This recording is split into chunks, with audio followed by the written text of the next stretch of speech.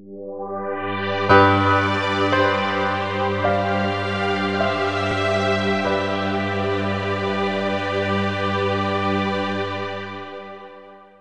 evening, everyone. My name is Ron Fraser, and during the day I'm a banker, and tonight I serve as the new chair of the Venture Forum. So needless to say, we're thrilled to be in this fantastic building and very grateful that Becker was willing to offer us this space and sponsor the event and sponsor the food and really put this whole thing together. So thank you to Dr. Nancy Crimmins and Debbie Fontaine. Pallatto-Fontaine, and Laurie Jones for really putting the backbones of this together. If you're not familiar with the Venture Forum has been around for several decades, and I do see some familiar faces in here as well as some new faces. That's great. Who is the Venture Forum? Well, we're a community. We're a membership organization. We're here to help everyone grow and be part of what I consider the ecosystem that's rapidly growing in the Worcester business and innovative market. And we are a volunteer organization, and we're always looking for volunteers, people who have new ideas, people who can sponsor events as well as be part of the membership committee, be part of the sponsorship committee, and we have a lot of fun together learning and growing and creating some excitement here in the city. The Venture Forum is a not-for-profit organization, and we sponsor technology and other entrepreneurial ideas and attempt to create and foster an environment where people can feel like they have a place to go to get answers to questions as they have ideas, business plans, and the ability to get to the next step. Sometimes it's a brand new, fresh idea, an idea that nobody's ever thought of before, you think. Sometimes it's a more mature company that's looking for growth. They might be looking for contacts in legal, CPA areas. So we're looking at an exciting time right now in Worcester in general, and I think in the world. The entrepreneurial community is strong and thriving, as evidenced by what's going on here at Becker, at Clark, at WPI, and all of the other related colleges. Today, I was impressed by a story that came into the news. You may have seen it as well.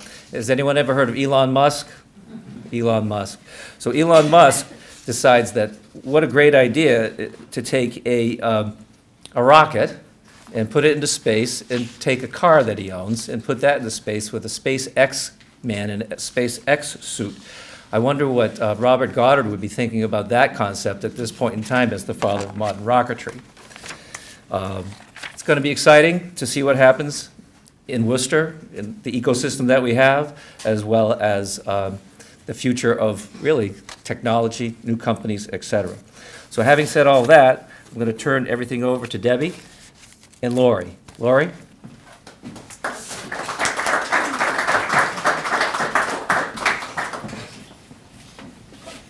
I'm so excited to be here tonight. This is like a couple of my worlds converging. I actually am adjunct faculty here to teach business classes, and I am on the advisory board for the Yunus Social Business Centre.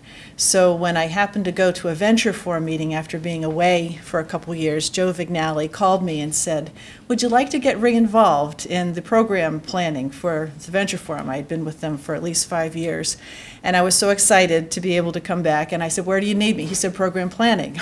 I said, well, I think I'll take the one at Becker if that's where you need me.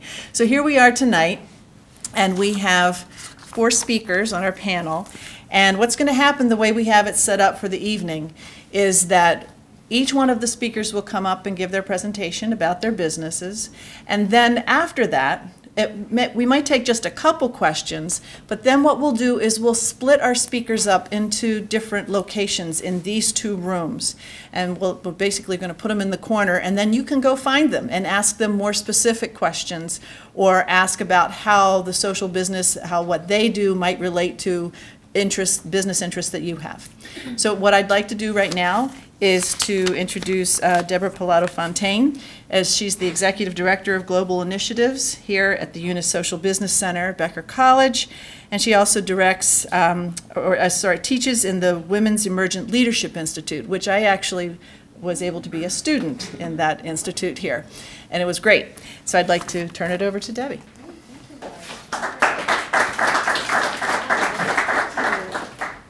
Welcome, everyone. I wanted to, of course, give you a special welcome to our Yunus Social Business Center in this new location. We've only been open for a couple of weeks, so we're still trying to work out logistics. But I do invite you, before you leave, if you haven't already, to go up our grand staircase to see what it's like upstairs, where Mass Digi is housed, our esports room, our virtual reality classrooms, and our Yunus Social Business Center suite.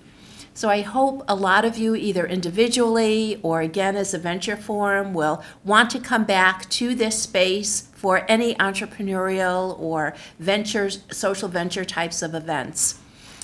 There are a lot of information pieces out on the table near the food, so please feel free to take our new Yunus brochure, take some information that other panelists have brought as well.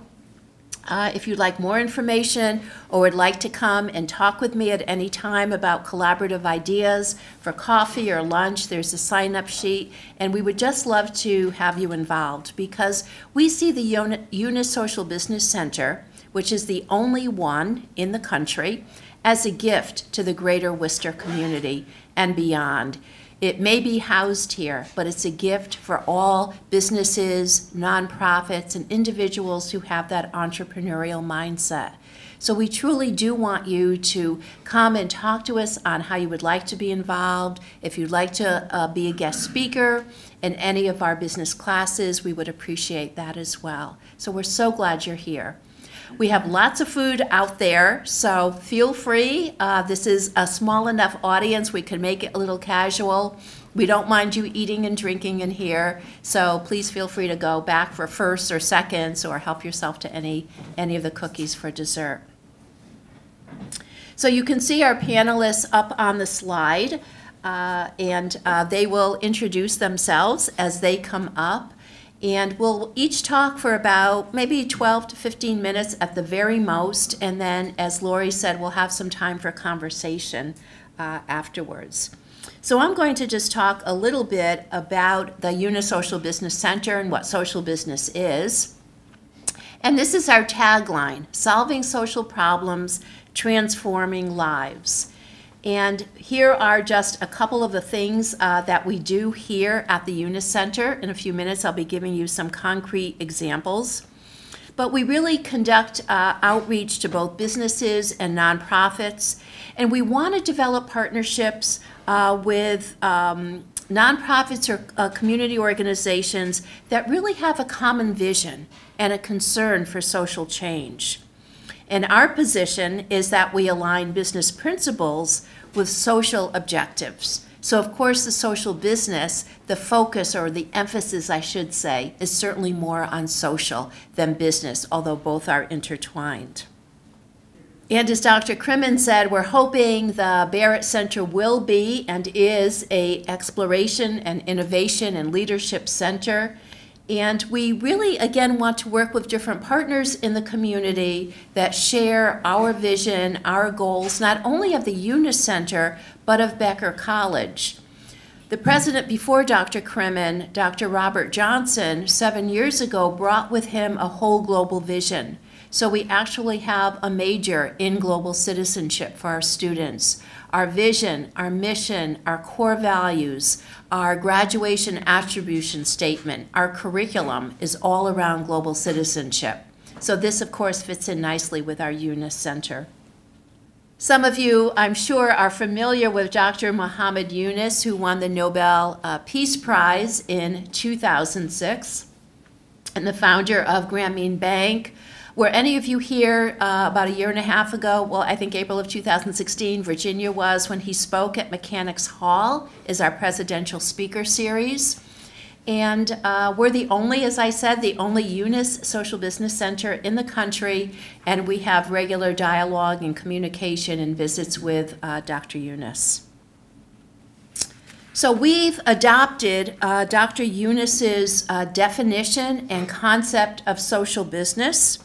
And Dr. Yunus said, he always refers to social business as a new kind of business model, a financially sustainable organization that identifies and then tries to solve community problems.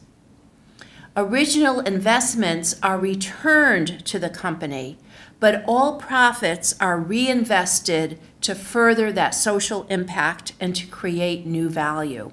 And so it could be any organization, business, corporation that is a for-profit company, and at the same time, they have a social conscience. And that's what makes social business a little bit different from other types of business models. So in the social business company, success is measured by, is the company reaching the desired social goals, whatever they happen to identify that social problem as.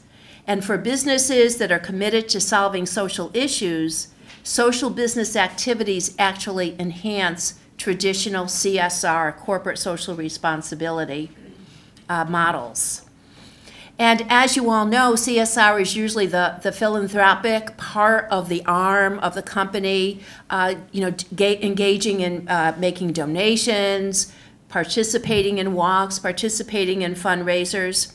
But in a social business, the social business is part of the company which is dedicated to social profit maximization. That's its primary goal.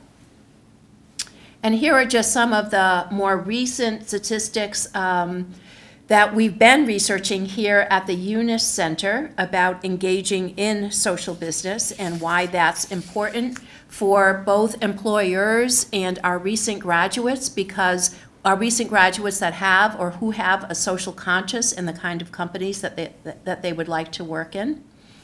And just this afternoon, to go along with these statistics, I don't know how many of you watched the Super Bowl commercials. I didn't get to see them this time, but there was an article that just came out called "Super Bowl Provides Cities a Lesson on Messaging for Millennials." And the first part of the article reads, only 6.4 of Super Bowl ads in the past 10 years made a corporate social responsibility appeal, according to research from Charles Taylor, a marketing professor at Villanova Business School. But he is projecting that there will be more cause-based ads this year because they are favored by millennials. So this is the kind of trajectory that we're seeing with our students here who have a social conscience, but also want to work in the business field in some way. And we know that employers are looking for graduates that have that desire to make a positive difference in the world, to create that social impact. We've also developed a partnership criteria just to kind of keep us focused with our businesses and nonprofits, and that criteria is listed here. And just some examples of what we are doing here at the Yunus Social Business Centre. We have many examples, but I'm just going to, in closing, run through a few of them. We are partnered with Accentria's New Americans program.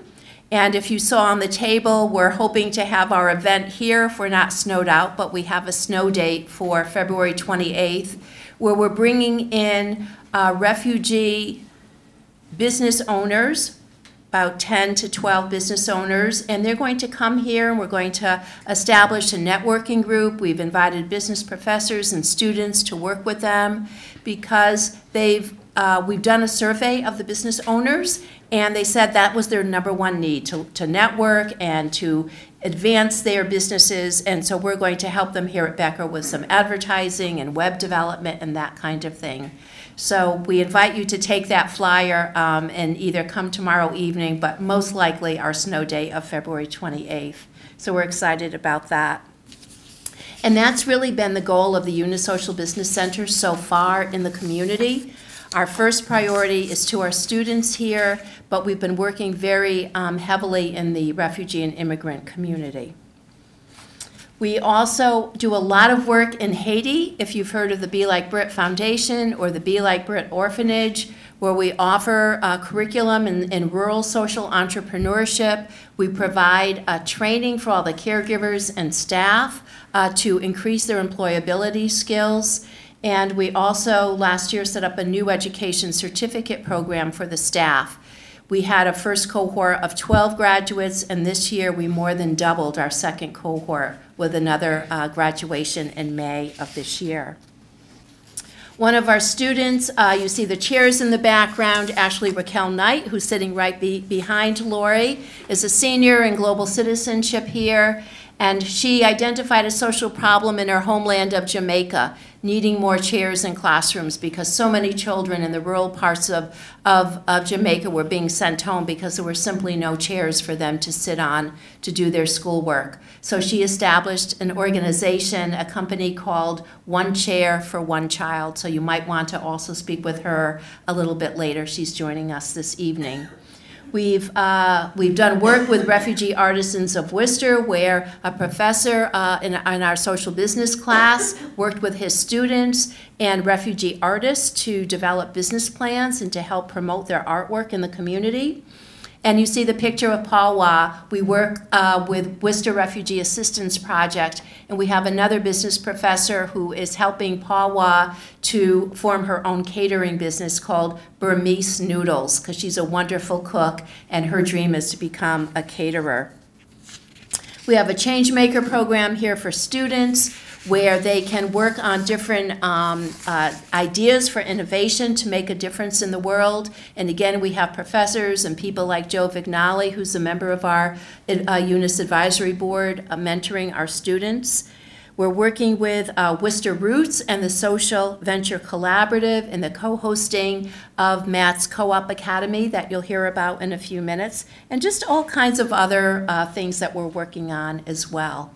So I know this is just a very quick overview, but as I said, I invite you to take my card and either speak with me after tonight's program, or certainly you're welcome anytime to be with us and talk about more ideas. Thanks so much.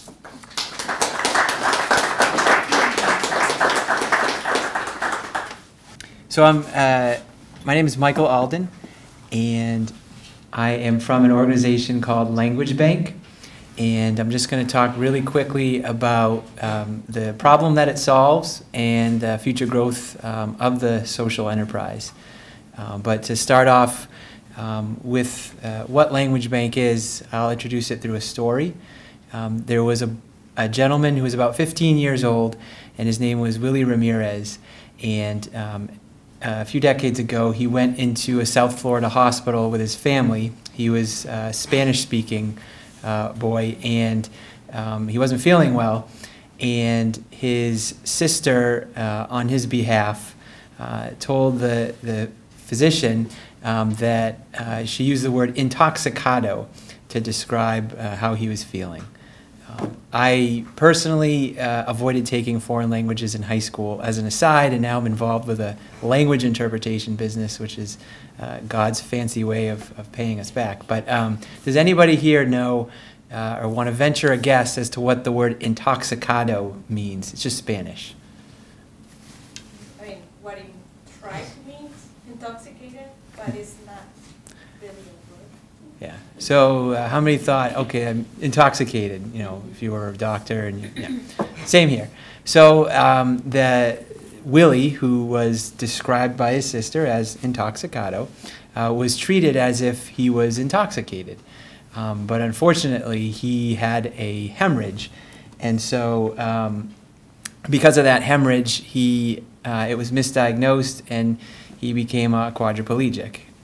And so when I first got involved with Language Bank a few years ago, you know, I said, okay, this is a case study.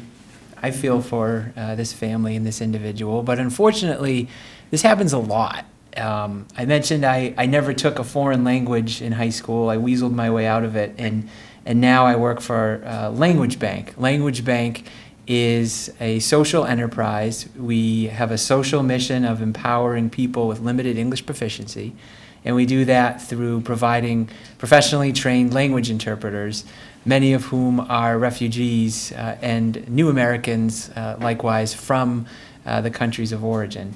And so if the limited English proficient population of the U.S., if this was the United States, there would be 3 people in this room who would have limited English proficiency and would be in a very similar case to Willie Ramirez, who unfortunately became a quadriplegic because there was not a properly trained medical interpreter. So our solution, again, I'm just going to speak briefly about the problem, the solution, and the impact. So we have a fee-for-service social enterprise. So our customers are hospitals, courts, schools, for-profit businesses, etc. We have a profit margin without any government support. So we're a self-sustaining organization. We do about, I want to say, 40,000 plus appointments a year.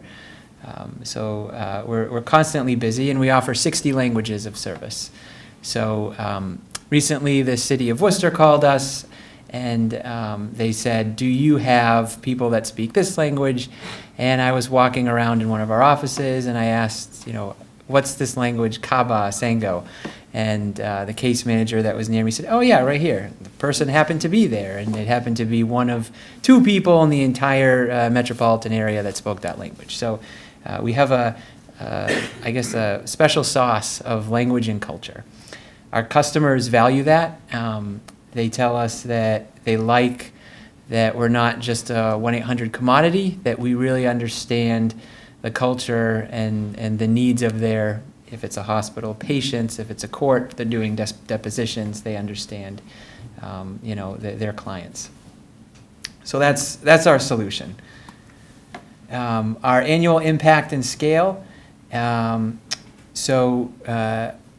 multifaceted. We, as I mentioned, we employ refugees as many of our language interpreters. And so the wage that we pay them, the sort of market rate for a language interpreter, is a multiple of their comparable employment. And the definition of social impact is, are you making a difference that is at a quantity basis more than, or from a quality basis better than, what the best sort of alternative is. And so in this case, yes, we pay our employees a wage that's higher than they otherwise would earn. And then likewise, indirectly, we generate increased revenue to the government through the higher individual federal income tax that's generated through the services. The other aspect of our annual impact, we enable organizations to reach, as I mentioned, limited English proficient populations and to serve new people and to grow. I will say that your comment about the Super Bowl ads, I was watching them, and it sort of struck me this year compared to past years.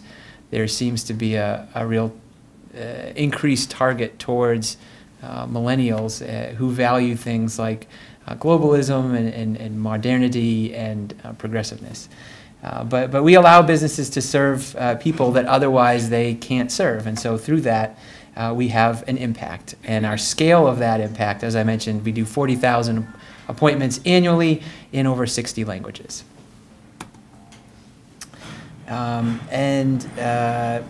I guess lastly, as far as impact, because we're structured as a social enterprise, we serve an underserved population, limited English proficient people, and we employ refugees, another traditionally underserved population.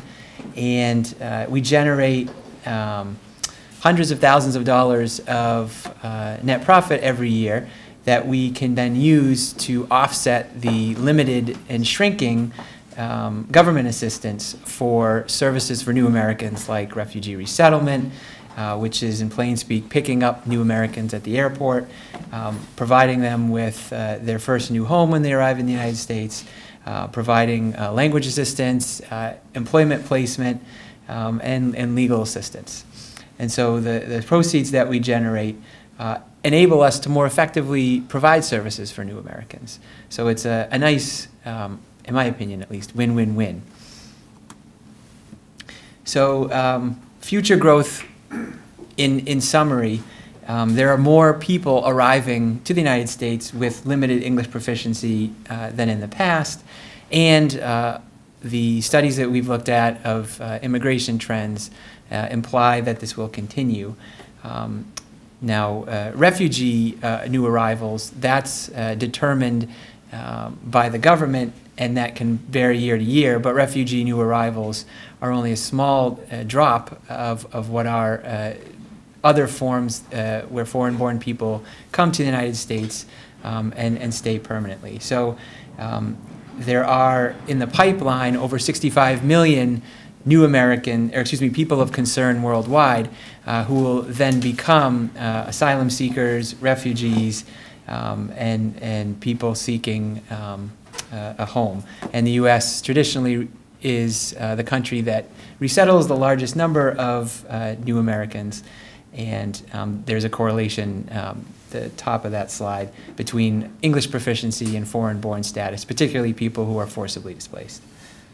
Future growth for our organization, we currently provide language interpreters to hospitals. And the industry is experiencing forces that are tied to the commodity. It's becoming a commodity. Customers think of, you know what, this is expensive. I need to have this sort of bridge to patch the service. And so, like any company that's finding its space encroached upon by the likes of Amazon and other sort of supply-demand matching platforms, we have chosen to take an approach of pivoting to a high-touch service. And particularly, and interestingly, in the city of Worcester, where we have a strong healthcare economy, there is a large push to incorporate the social determinants of health into care delivery. It's becoming more obvious that compared to other countries, the United States spends proportionately a smaller share on human services than traditional healthcare delivery, and that the causes of a lot of health conditions are social and behavioral. And so we believe that we're uniquely positioned to reduce the operating costs of some of our healthcare customers by specifically targeting lowering the costs of care through timeliness of care, tardy appointments, missed appointments, canceled appointments, the treatment plan follow-through, the duration of appointments, surgical delays, unnecessary ER visits, and treatment plan follow-through. And so we are in the process of pivoting our existing service offering to be more high-touch and to really emphasize that sort of special sauce that our customers told us and continue to tell us about, that we offer a superior, high-quality solution. So that's Language Bank. It's a social enterprise. It has a social mission. It empowers limited English proficient people through the provision of professional language interpretation. It has a large impact on a dollar basis, as well as on social metrics that we follow and track. And we believe, given the current state of healthcare, as well as the projected trends for new American arrivals with limited English proficiency, that we are poised for future growth. And so happy to talk about, when we go to the panel session, any questions that you might have, but that's Language Bank. Thanks.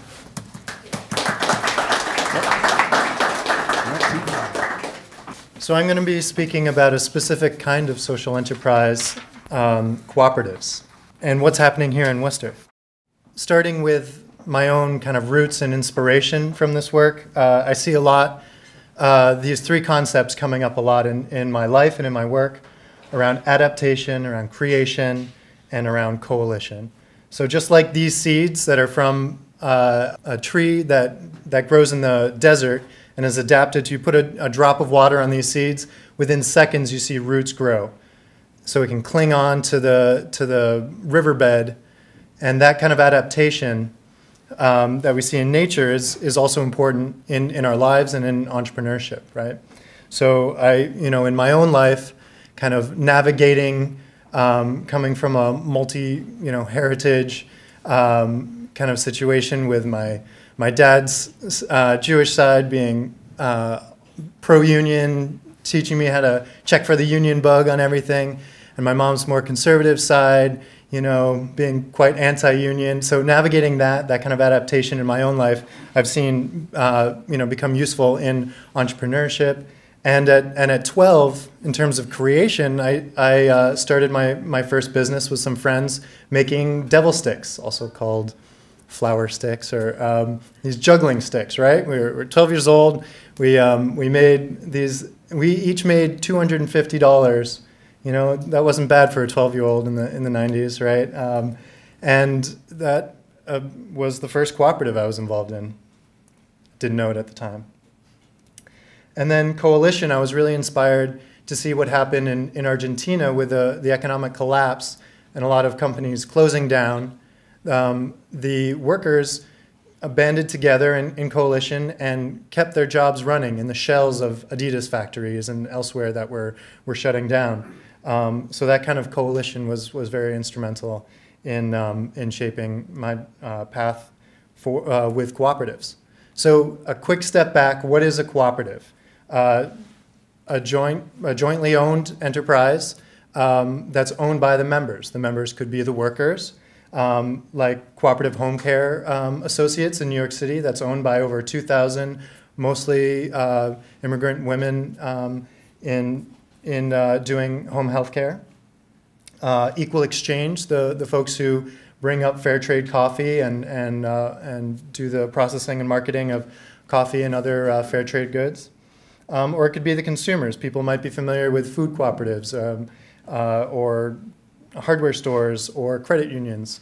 Or cooperatives could be owned by businesses. You see that a lot in agricultural sectors.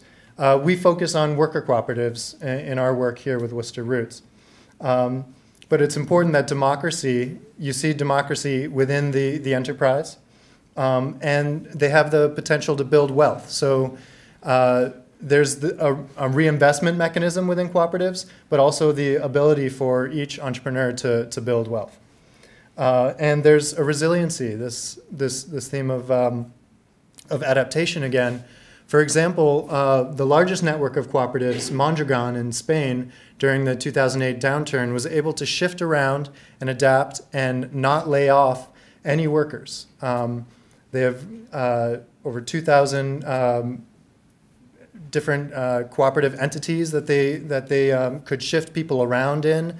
They were able to do retraining and really adapt when other companies in that manufacturing kind of arena were hit hard in Europe. And it is, like I said, a form of social enterprise that takes a governance structure where it's owned by the members. And you also see care for community and sustainability as core principles in cooperatives. So here in Worcester, we have Stone Soup Community Center in Maine South. That's kind of a hub of a lot of the co-op activity, and where our offices, Worcester Roots, where we're focused. And one of the first projects we were involved in was the Toxic Soil Busters that did soil remediation. And now the youth from that initiative are doing a store called Co-op Connections, where they're selling cooperatively produced goods at events and raising awareness. There's Future Focus Media that Dee will be talking more about. So these are some of the initial co-ops that we've been working with. Diggers Landscaping Cooperative, Access Co-op, Danya is one of the member owners. It's owned by indigenous immigrant women. They do language, justice, education, interpreting, translation. And I want to say a few words about aquaponics, the Green Vitalize Urban Growers, because it's really a good example of how we have this social innovation, right? An issue around access to food and food distribution and knowledge about food, and these innovators are tackling the issue through an enterprise, starting with greenhouses and urban and indoor urban growing, right? Aquaponic systems, hydroponic systems, where the fish, it's a closed loop system with plants and fish. And so it's really exciting part of my job is to work with these innovators to tackle a community problem and finding a way, through enterprise to meet those needs and to make it sustainable. Intersection Cafe, for example, is wanting to do a community center and community space, and we'll run a cafe out of it. Woo Rides, we have Ali and Shabazz here in the house that are really at the forefront of a lot of this, thinking about sustainable transportation, and really are poised to do some big stuff here in Worcester. Works Printing Cooperative does direct-to-textile printing. So think of a color printer on paper. They can do it on textiles, mugs, and they're growing really fast here in Worcester as well. And really, bringing fairly traded and fairly produced goods into that setting of textiles. Worcester Bookkeeping Cooperative is a conversion from one person who wanted to grow it.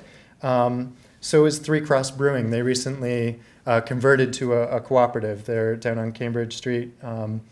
And so we're seeing more and more interest in converting existing companies into cooperatives, which can be either a growth strategy. The owner wants to stay in and grow and needs more equity or wants to share the responsibilities in different ways. So that's one way, but also for succession planning. There are tax incentives. There's way of keeping the company's culture through selling to employees and forming them as cooperatives. There are several examples of that up and down the East Coast and elsewhere. Neuron Robotics is another cooperative. So we see Drop It Like It's Hot Sauce as a youth-led initiative, growing food and learning about co-op business and creating their own hot sauce and selling it. So we finally have enough of these cooperative enterprises where we've come together in coalition. And so we formed a group called Cooperation Worcester, and we're active in the Social Venture Collaborative that put on the New Economy Summit. And then nationally and internationally, we're involved in other networks, the United States Solidarity Economy Network, New Economy Coalition, and a National Federation of Worker Cooperatives. So these coalitions are really key for us to kind of grow our impact. But it's really this on-the-ground training that we do each year, starting in 2013, our Co-op Academy.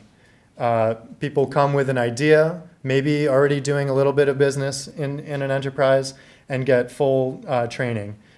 We do a 10 to 12 week intensive training on different things, including how to really run your cooperative and deal with conflict that comes up and things like that.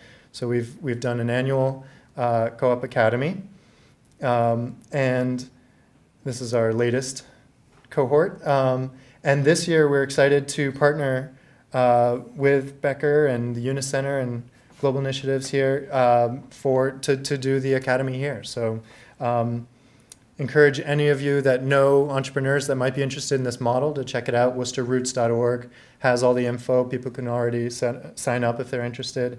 And just to go in really quickly into a few challenges and strategies we see. So we've helped start a lot of these co-ops, or just they've come through our academy, and then we connect them with the network.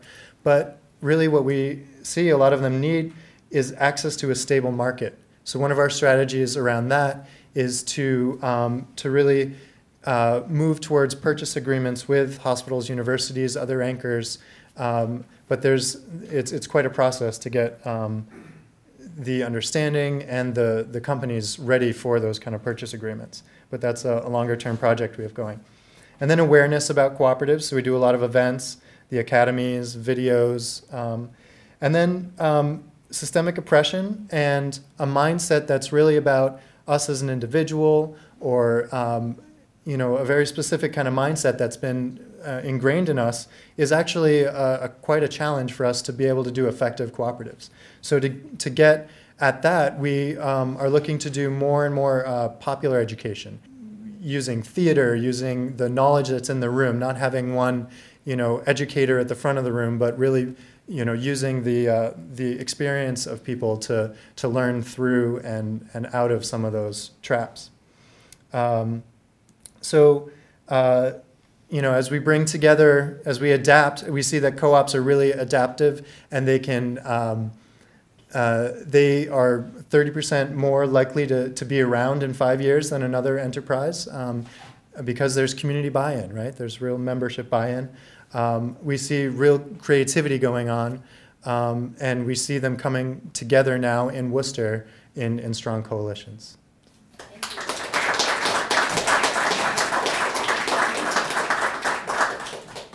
Good evening. We still awake? Yeah. Okay. There we go. I'll begin because I'm West Indian, so there's a call and response kind of thing. I grew up in the U.S. Virgin Islands, so I have to acknowledge and you have to respond. So I will do that throughout my presentation. So my name is Dee Wells. I'm originally from the U.S. Virgin Islands. I grew up on the beautiful island of St. John. Commuted every day by boat. Some of you commuted by bus. I took a boat every morning and had a 20-minute opportunity to either nap, cram more studying, catch up with my friends, talk sports, or take pictures. And it's not funny that I stand here this evening talking about just that, our business, that Matt mentioned it very quickly, that he's also one of the co-founders of Future Focus Media, which is a worker-owner cooperative business here in Worcester. But we also teach. We're set up a little different. And that was all done on purpose, because one of the things that I had the beauty I had the blessing to receive was my father, who was in the Navy, put a camera in my hand when I was very, very young. And his love of photography was kind of catapulted or cast on me. And one of the things that we all do as human beings, and we may not think of ourselves as such, we're all storytellers. That's all we do. I grew up around a lot of women. I grew up around a lot of older women. It was, you sat, you listened, you learned, I learned, and that knowledge came about that way. And then fast forward with film photography, with camcorders and things like that, capturing those stories and telling them and sharing them. If you sit for a quick second, think about the best movie or documentary or TV show, we're not going to talk about the Super Bowl, that you may have just recently seen, and the impact it made on you. The story that it left you with. Maybe it made you cry. Right? I think of some of the best commercials that were broadcast during the Super Bowl. One of them that really struck me was about, anyone remember the skier? The paraplegic? Remember those? Right? Not giving up. No excuses. When you get tired, what? Keep going, perseverance. That's what we are as human beings. We talk about that. So that's what we do in our business at Future Focus, is we take our skills, some of them are God-given, some of them are developed, certainly, and then we teach those skills really hands-on to youth here in the city of Worcester. We teach them photography, we teach them filmmaking, we teach them the editing, all the different software programs that Debbie and Lori mentioned earlier that are applied right here in this building, be it artificial intelligence, be it computer technology using programs like Photoshop, like Adobe Premiere, like Final Cut. We're storytellers. That's what we are as human beings.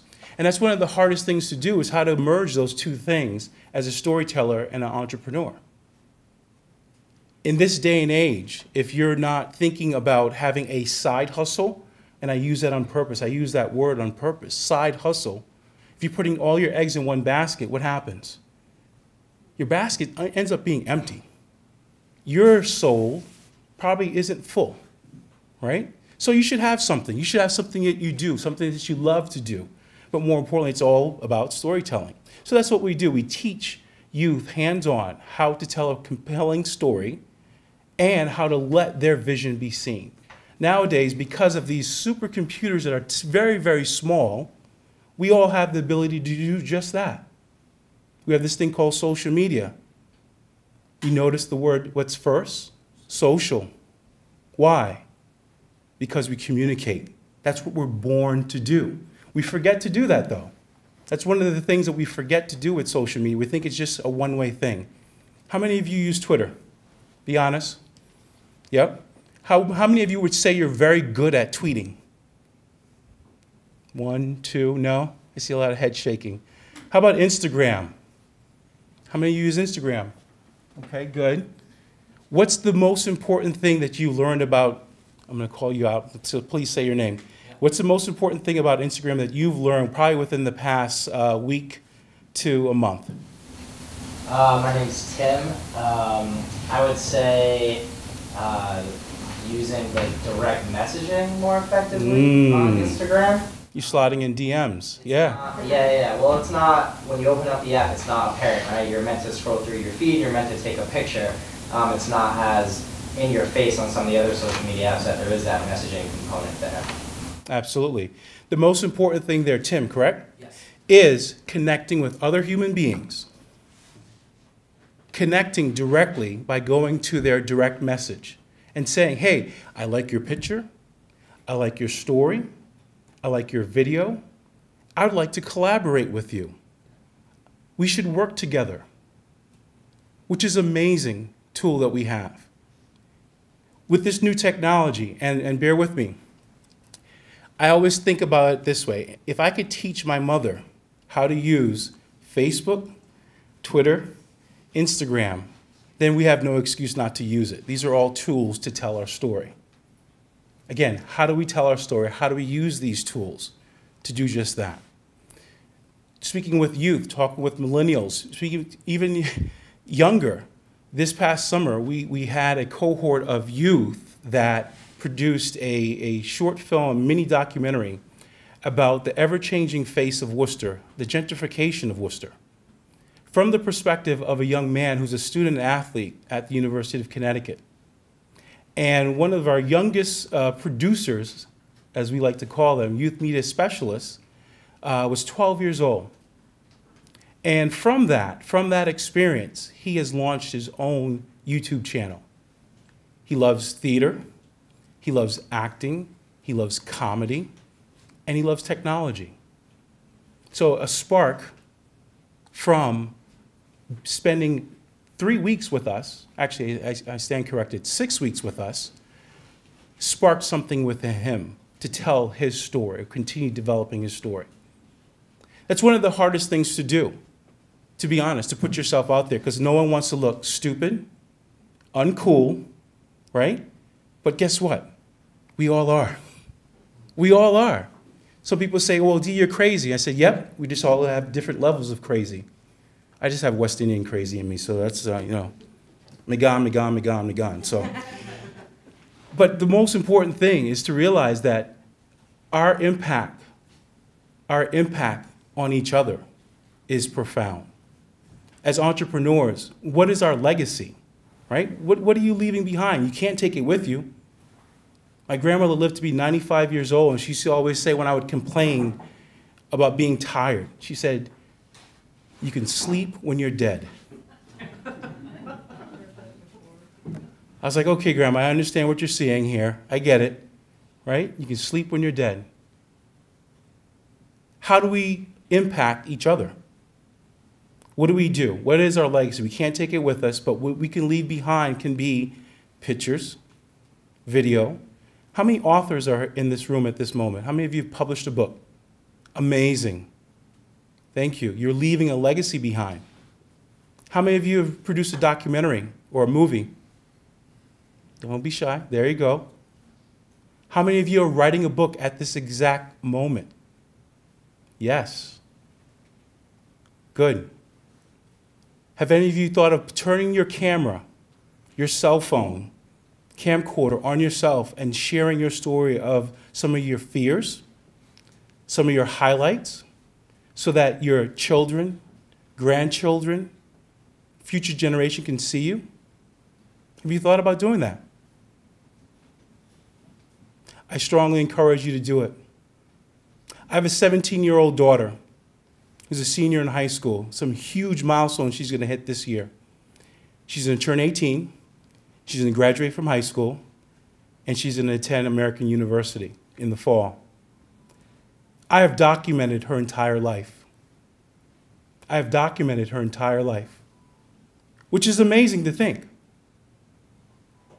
Whenever she asked for an old school picture of her when she was 3 years old, guess what? I could go right into a couple hard drives and pull it all up. That first video of her walking, I got it on tape, mini DV tape at that. Right? So what is your legacy? What are you documenting? What's the story you're telling? As an entrepreneur, one of the things we are very, very good at doing is showing the highlights, the defining moments. But guess what? Do we ever share the stories where we've failed or failed fast, rebuilt ourselves back up? Not very often, because guess what? That's not cool. That's not cool. But we learn, as human beings, we learn more from those failed launches, if you want to call them. Because then we get to say, hey, what did I do really, really good there? Who did I not collaborate with? Did I have all the information? What can be done differently? So as part of being an entrepreneur, I really always encourage people to try different things. I've worked in higher education. I started a mortgage bank. I've sold insurance. I've had multiple careers. I've had multiple vocations. But those don't define me. They don't even define any of you sitting here this evening. As you're thinking about maybe your next venture, maybe you're thinking about your business, which isn't doing very, very good right now, and you're thinking about transitioning, how are you going to do that? Is your ego getting you in your own way? Is the person you're looking at in the mirror looking back at you and saying, man, I'm scared? That's okay. It's okay to be scared. That means you're alive. That means you have something to fight harder for, something to work towards. So I really implore you to turn the camera from time to time. Don't be afraid. Cece is her name. She's very good at selfies. So I do selfies now because we document everything. So I will close with this. We are going to take a selfie. So I'm going to need everyone to stand up. Please, everyone stand up. Because we're going to document this moment in time, because maybe, just maybe, through these conversations tonight, is going to implore you, encourage you, instill, or drive you to do something a little bit different and get out of your own way, okay? Cool? Cool? All right, I love call and response. I told you. So let's do it like this.